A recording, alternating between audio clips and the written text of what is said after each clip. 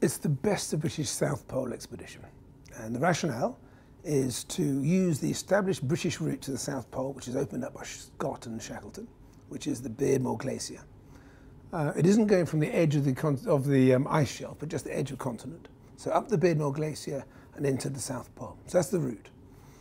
It's to reclaim a record for Britain as well, which currently the Norwegians hold. And there's always been this sort of British-Norwegian rivalry, which I think is fantastically healthy.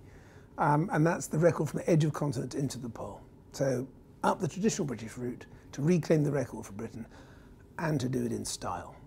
I don't want it to just be 6 blokes off for a wheeze to the South Pole. That isn't the plan. I want it to do good in a bigger context. We're in talks with Help for Heroes, for example, to over the next 14 months to use this, even though it isn't a charitable event in its own right, but to use this as a basis for awareness and therefore fundraising for Help for Heroes.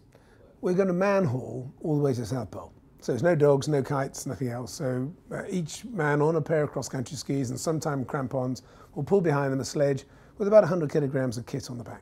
And obviously that'll decrease as we go along, as we eat the food. But we take our rubbish with us as well. When we're out there, which will be November 2010 is when we go, it'll be 100 years from the time actually Scott left Britain to go down there. So there's a nice sort of context of centenary without that. I'm pretty sure the ice might get quite crowded in 2011 when actually the race took part for Scott. There's a lot about what happened there, this element, this sort of tag of heroic failure, which I object to enormously, because we've achieved so much as a small little island nation, 5th largest economy still. And you think about the scale of us to the world, it's incredible really, and where we are. But I also think we're the first people to knock ourselves.